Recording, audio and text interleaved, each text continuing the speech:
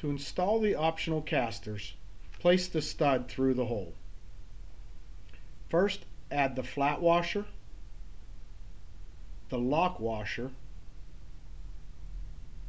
and then the nut. Take your socket and wrench and tighten. Repeat this step for all 4 casters. Now that you have added the casters, let's attach the foot pump. Take the 2 white hoses and mark a line 7/8 inch up on the ends of each hose. Next, take the foot pump and insert the hoses. Take the hose without the stainless steel end and place it into the left side of the pump.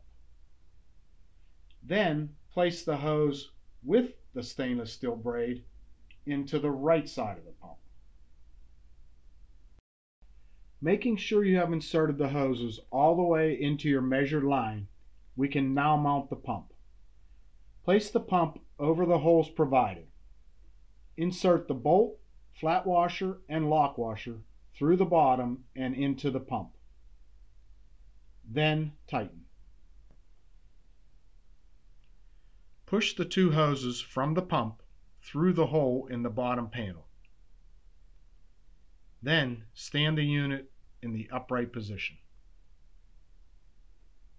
After placing the 2 tanks into the rear of the unit, take the hose without the stainless steel braid and place it into the freshwater tank.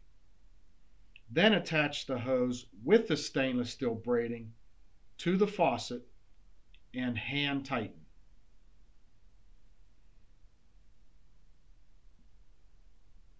Your portable sink is now ready for use.